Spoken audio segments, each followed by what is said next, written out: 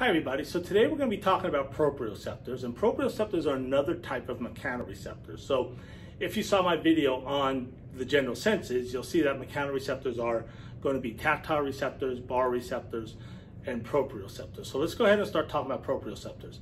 So first, what do proprioceptors do? Well, what proprioceptors do is they sense your body awareness in space.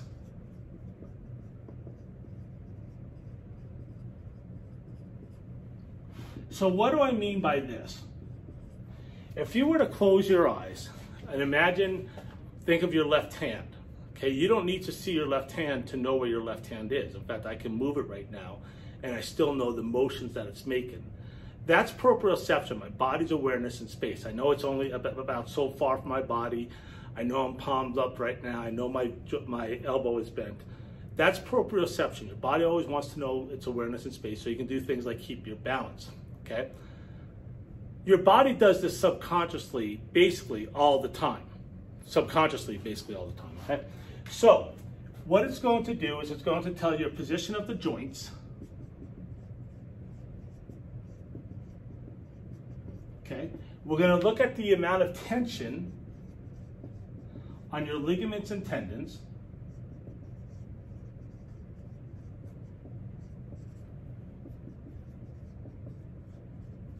And it also measures the state of muscle contraction.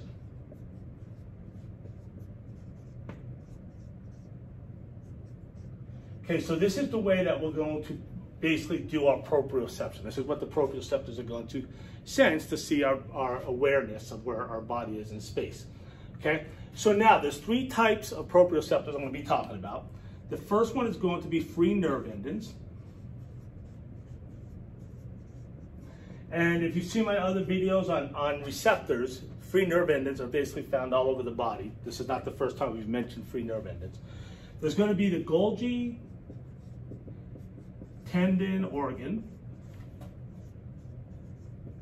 And then we're going to have muscle spindles. Okay, so let's go ahead and get started. And the first one we're going to talk about are free nerve endings. Okay, so now we're going to look at free nerve endings, and basically the free nerve endings are going to be exactly like they are. They're just free nerve endings, unlike encapsulated nerve endings, which we talked about on tactile receptors. So let's take a look at these real quick and what their function is. And like we said, these are going to sense a joint's position in space. Okay, which is basically what proprioception is. But the other thing it's going to do is it's going to measure the amount of pressure on a joint. It's going to measure the amount of tension in the ligaments and tendons.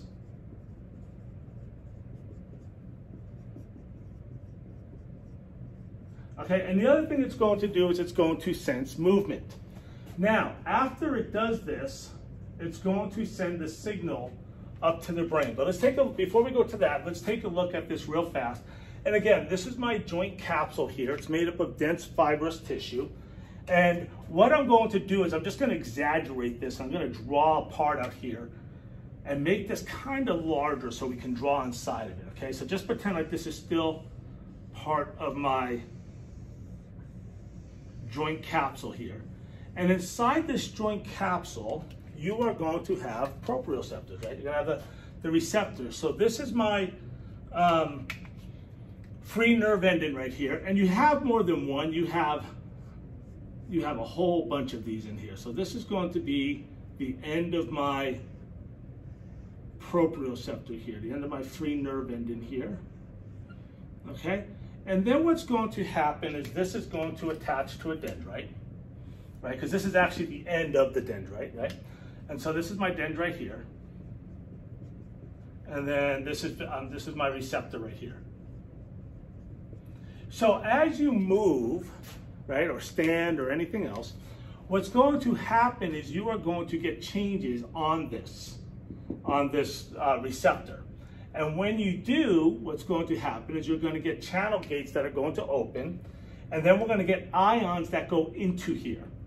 Okay, and then what that's going to do is that's going to send an action potential, which is going to go down the nerve, and from the nerve, it's going to go to the posterior column of the spinal cord. It's going to go up to the brain, and then in the brain it's going to go to the vestibular apparatus in the middle ear, as well as other places. But they work closely with the vestibular apparatus in the middle ear, which I'll be doing a video on the vestibular apparatus. So that's it for free nerve endings. Like we said, they're going to sense joint position, so they're usually found around joints. They're going to sense the pressure, the tension on the ligaments and tendons, as well as movement. Okay, now let's take a look at muscle spindles. So let's talk about muscle spindles now. And what you're looking at here is a muscle. Okay, this part here where you see the brown, that's going to be the contractile part of the muscle.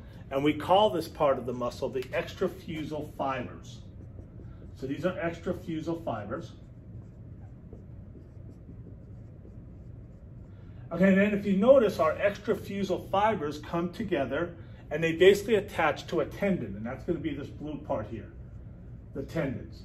The tendons then attach to the bone. And what normally happens is these extrafusal fibers will contract, and when they contract, what they will do is they will pull the tendon, and the tendon will pull the bone, which is basically what's happening right here, as I do this with my arm, right? So the extrafusal muscles or fibers contract, they pull on the tendon, and then the tendon pulls the bone. Where you see these in here, these are going to be called our intrafusal fibers.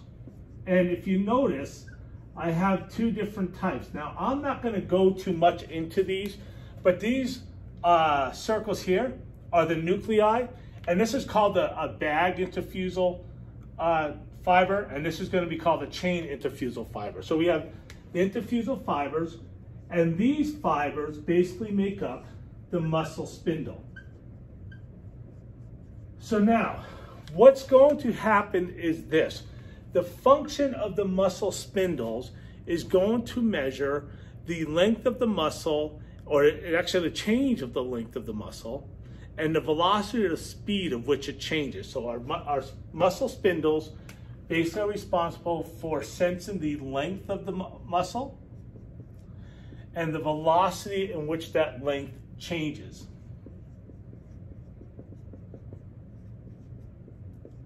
Okay, so now let's take a look at how this works. If I go over here, you'll notice I've drawn an arm here. So let's say that you are somewhere and somebody throws something to you, okay? And you go to catch it, right? Well, as you go to catch it, what's going to happen is the muscle length is going to change. Okay, let's say I used to work in a grocery store. We used to throw around 50-pound bags of salt that you put in a water softener. Someone throws that to me. I go to catch it. I'm going to get a change in the length of the muscle. As I get a change in the length of the muscle, what's going to happen is these intrafusal fibers, or the muscle spindle, is going to send a signal to the spinal cord. All right, so I'm going to get a signal that's going to come down on here. It's going to come into the back of the spinal cord, and then it basically splits into two. All right, and what's going to happen now is I am going to get another signal that is going to be sent back, and it is going to basically tell this muscle here to contract, right? So when I go to catch something and my muscle lengthens quickly, this is going to send a signal, so that way my muscle contracts, and when it contracts, I can hold whatever it is. Another example would be, imagine that you're holding something heavy, like a bunch of books or something, and somebody puts another book on, and your muscles lengthen very quickly, and then you contract basically to hold, so you can hold the books. Okay? Now, at the same time that this is contracting, we want this back here to relax. So what's going to happen is I am going to get another impulse that is going to come to the muscle back here and cause this one to relax, right? Because I don't want them both contract at the same time. So just to reiterate what happens again, I get some type of load on my arm, right? When I do, I get lengthening of the muscle, and when we get that lengthening of the muscle, a signal is going to be sent to the spinal cord. And what's going to happen is I'm going to get another signal that's going to come back and cause the muscle to contract, right? At the same time, I'm going to get another signal that's going to come back here and cause this to relax. By the way, this here that's called telling it to relax is called reciprocal inhibition. Okay, and basically it tells that muscle to relax there, right? So in this case, I'm getting my contraction. Here I'm getting relaxation. Let's do another example, because this is also responsible for deep tendon reflexes, right? So if I were to take a reflex hammer and hit onto this tendon right here on my knee, the patella tendon, what's going to happen? As it hits, I'm going to change the shape of this patella tendon right here, inward just a little bit with the reflex hammer. Okay, I'm kind of exaggerating here. But as this comes in, it causes this muscle to stretch. It's going to cause this quadricep to stretch just a little bit. As it stretches, well, I'm going to get the same thing. I'm going to get a signal, because now we've had a quick stretch of that muscle. It's going to go to the spinal cord, and then I'm going to have an impulse that's going to come back, and it's going to cause this muscle to contract. At the same time, it would cause these hamstring muscles back here to relax, right? So now what happens when somebody tests your reflexes on your knee? They hit and your knee goes up, right? Or your leg goes up, I'm sorry. Your leg goes up because they hit them there.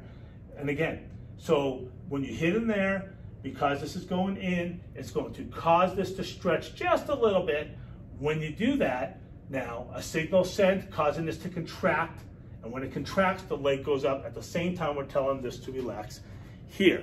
Now, let's take a look at how the Golgi tendon works. In fact, if we were to go like this, it's going to be kind of the opposite with the Golgi tendon organ. So if I were to go like this here, and where I find the Golgi tendon organs is going to be in the tendons that you see right here. So let me just fix this up real quick. And it's going to be in the tendons, right? So now I'm going to draw, you have a whole bunch of these in here, but now I'm going to draw my Golgi tendon organ. Now the Golgi tendon organ does not play a role in the reflex. So here's what's going to happen now. Whereas before, we were looking at a quick stretch or a lengthening of this, right? Or stretch. As we looked at a quick lengthening of this, we got the signal that caused this to contract. Because it was lengthened, it would contract it backwards. The Golgi tendon is going to do the opposite. So let's say that you're at the gym and you're trying to do some squats, right? You're doing some squats and you're really stretching your leg, or you're doing some curls. As you're doing the curls, if the weight is too much, what this is going to do is this is going to sense, it's going to sense the tension on tendons. Because what we don't want to do is overdo it and tear this tendon out. So what this is going to do here is the opposite now. This, if we're doing something, this is going to measure the rate of contraction, or how hard it's contracting, right? So it's going to measure the strength of contraction, of the muscle contraction. Okay, so it's going to measure the strength of the muscle contraction. So now, you go to pick up something heavy. This starts to sense this is more than we can handle. This is going to do the opposite here. What this is going to do now, I'm going to use the color red so I can distinguish it from there a little bit. This is going to send a signal that is going to go up into here. It's going to do basically the same thing. I'm just going to come over here, and we do have interneurons for both of these here. And then what's going to happen is I am going to have a signal that is going to come out now to the muscle, and what it's going to do is it's going to tell this muscle to relax. Whereas with the muscle spindle, we told it to contract. Now we're going to do the opposite. We're going to tell it to relax. And when it relaxes, the reason we do that is so we can drop whatever it is, right? Because we don't want to tear this tendon. So the Golgi tendon organ, when it senses the pressure is too much or the tension is too much on the tendon, it tells the muscle to relax. So it inhibits, right? Just like we saw with the reciprocal inhibition. In this case, it's going to cause muscle relaxation, okay, or inhibit.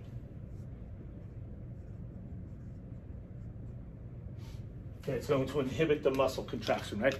At the same time now, whereas before we saw this coming back and causing this to relax when this contracted on the muscle spindle, what's going to happen now is this is going to be on another nerve, so this is going to be kind of confusing.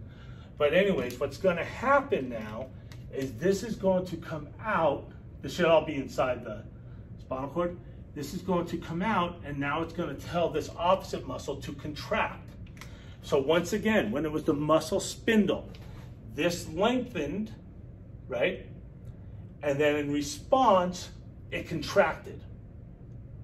And when this contracted, this relaxed. That's what the muscle spindle. With the Golgi tendon organ, we have the opposite happening here. The Golgi tendon organ realizes there's too much pressure or too much tension on the tendon. The muscle's contracting too hard, which is putting too much tension on the tendon. It sends a signal that then comes around and tells this now to relax. And at the same time, it tells this to contract. So that way you can drop something all of a sudden, right? So that's the difference between these two. The muscle spindle senses lengthening,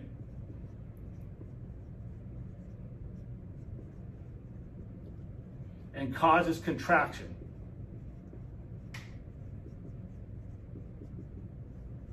And reciprocal inhibition, right?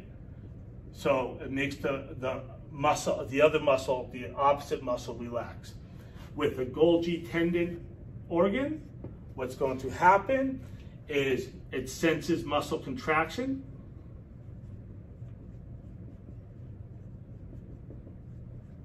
right? And when it senses muscle contraction, it causes muscle inhibition, and the opposite muscle is going to contract, or we call it the antagonist.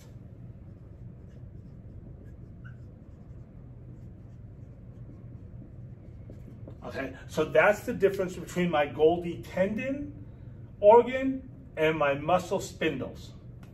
All right, thank you so much for watching. If you liked the video, if you learned something, please hit like and please subscribe to my channel if you like what you saw. Thank you so much for watching.